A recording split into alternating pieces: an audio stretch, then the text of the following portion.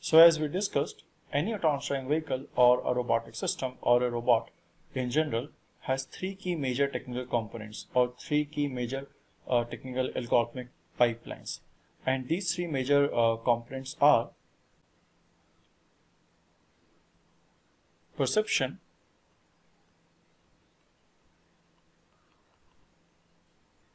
localization,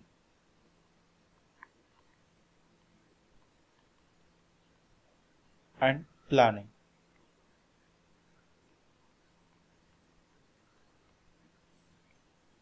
Where perception, so the perception is the area that we'll discuss first.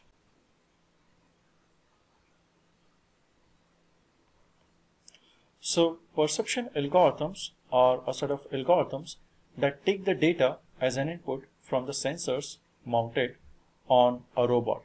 So typically a robotic system has following sensors: a camera or maybe a set of cameras, lidars, and perhaps radars. So the perception algorithms take the data from these sensors and they process it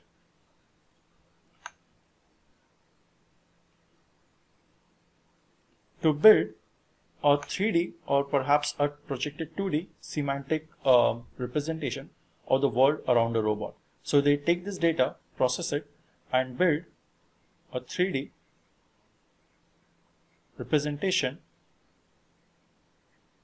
of the world around a robot. And this representation can be either deterministic or probabilistic in nature. So this representation can be either deterministic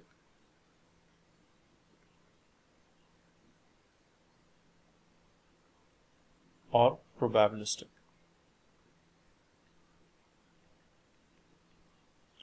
Or sometimes we just call it stochastic in nature. So the perception algorithms, they take the data from the sensors that are mounted on a robot. They process the data and they build a 3D representation of the world around a robot. Or sometimes we just build a projected 2D representation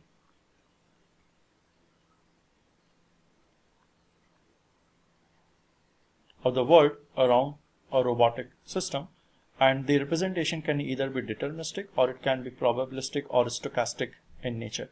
It depends on the choice of a designer as to what representation they use to represent the world around a robot. So to give you an idea as to what a deterministic or a probabilistic representation would look like, we are just going to use a very crude example. So this is by no means a concrete or even a correct example, but you just use a crude example to give you a high-level idea as to what a deterministic or probabilistic representation of the world would look like. So assume that we have a robot R and there are two obstacles, obstacle A and obstacle B, around our robot. And the goal of the robot is just to compute the velocities VA and VB of these two robots, where each VA and VB are two-dimensional real vectors. They have X and Y velocity components. Now the goal of this robot is just to compute the relative velocities of these two obstacles. And now assume that we have a sufficiently capable algorithm denoted by lambda, which can take the entire sensory data as an input and can output the two velocities of these two obstacles, VA and VB. So if we are using deterministic representation, then our representation, then these two variables VA and VB would be deterministic variables. And let's assume that the lambda computes the value of VA as 5, 0 and VB as -1 and 0, where the robot is this x-axis and this is y-axis. So the relative velocities computed by our algorithm are 5, 0 and -1 and 0. So if we are using deterministic representation, then our representation of the world would be just would just constitute of these two deterministic variables, and perhaps we can put them in a vector VA, VB, and this vector which represents the world is just a 4-dimensional real vector of it's a 4-dimensional deterministic vector with values 5, 0. So these are the components of this vector, and this represents the world around a robot. Now assume that we want to model the world using probabilistic representation. So in this case, our variables VA and VB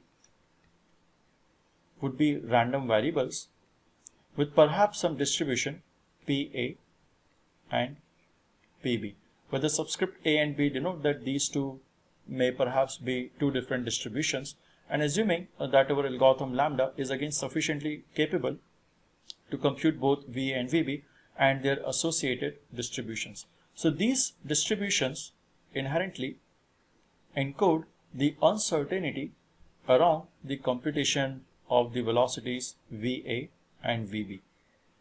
So VA and VB perhaps denote the mode of this distribution, and we can assume that these two distributions are unimodal distribution, because it just wouldn't make sense to model the velocities using a multimodal distribution. So assuming that these two are unimodal distributions with their mode VA and VB, where these are all computed by algorithm lambda. So in this case, our representation can be again a vector of two vectors VA and VB, and assume that we have some data structure which can also store the two distributions, perhaps their formula, or perhaps the distribution, perhaps the sample distribution. We have a data structure like that. So in this case, we'll not just store the mode VA and VB of that distribution, but we'll also store the corresponding distributions, or we can store the sample distributions to capture the uncertainties around the computed modes of the distribution VA and VB. And in this case, perhaps a decision-making algorithm,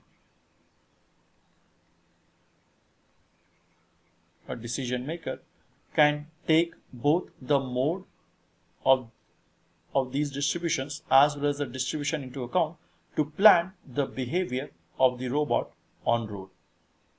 So this is the difference between a deterministic and probabilistic representation. Again, we may not have used a correct example, but this was just a very crude example to give you a sense of what a deterministic and a probabilistic representation of the world for a robot would look like. So to summarize, perception algorithms take the sensory data as an input and they process that data to build perhaps a 3D representation or a projected 2D representation of the world around a robot or an autonomous driving vehicle. Now we'll see what are typical perception algorithms in a robot or an autonomous driving vehicle. So consider these two images as an example. So these two images were captured from the cameras that are mounted on our self-driving vehicle, and assume that this vehicle is using only the cameras as sensors and it needs to build the 3D representation of the world around it. So what are the typical algorithms that this vehicle would need to accomplish this task? So perhaps one of the algorithms that we can imagine is a road detection algorithm that detects the road ahead of a vehicle. So we have one such algorithm that accomplishes this task. We do not care about the algorithm at the moment. We are just discussing the typical algorithms that a vehicle would need at large.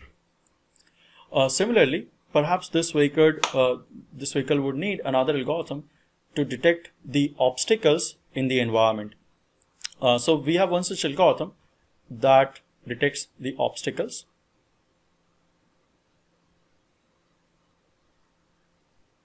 in these images. Similarly, perhaps it would be best to also, for example, for various applications, perhaps we need to track the speed of different obstacles. So in that case, we would also need to track the obstacles so that we can identify or we can compute the movement of the obstacles across the temporally connected frames. and perhaps you would be needing a very good tracking algorithm that can track the obstacles across the temporally connected images. So we have one such algorithm that can also track the detected obstacles across the temporally connected images.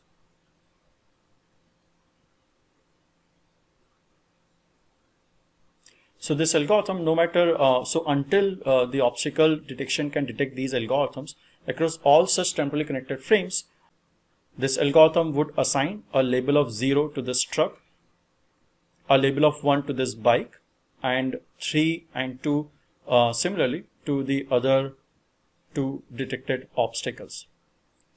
Now, one more algorithm that perhaps we may need is a terrain mapping algorithm that can build a terrain map for some of the regions in an image. For example, typically, if you're driving a vehicle in India, you would know that sometimes you have to yield a way to a truck that is coming from the other direction. And since this road is too narrow, perhaps our vehicle may need to go off roads in some cases, at some point basically.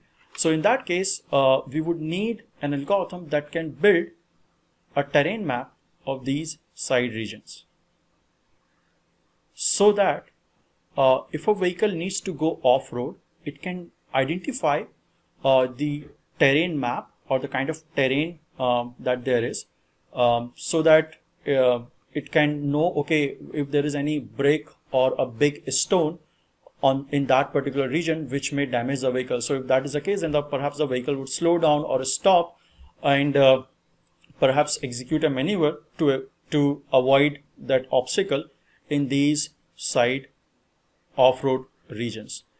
Similarly, perhaps we may need another algorithm. Since we have an autonomous driving vehicle, we would need an algorithm to detect the traffic signboards and the traffic signs. So perhaps we would need one algorithm that can detect these traffic signboards, and then another algorithm to read that traffic signboard, or perhaps a single algorithm that can accomplish this task. So you can see, like, there is no end to what algorithms we can have in a robotic system or an autonomous driving vehicle. It depends on the application. So for example, a vehicle that is driving on roads would have very different set of perception algorithms as compared to a vehicle that is driving off roads. Similarly, an autonomous driving vehicle would have a different set of algorithms as compared to a robotic system that is navigating in perhaps an industrial and warehouse setting. So the bottom line is the kind of perception algorithms that you typically put in a robotic system depends on the application in particular. So in this case, since our vehicle is driving autonomously on typical highways, we need some sort of algorithms that can detect various things in the environment to build a 3D or perhaps a projected representation of the world around a vehicle.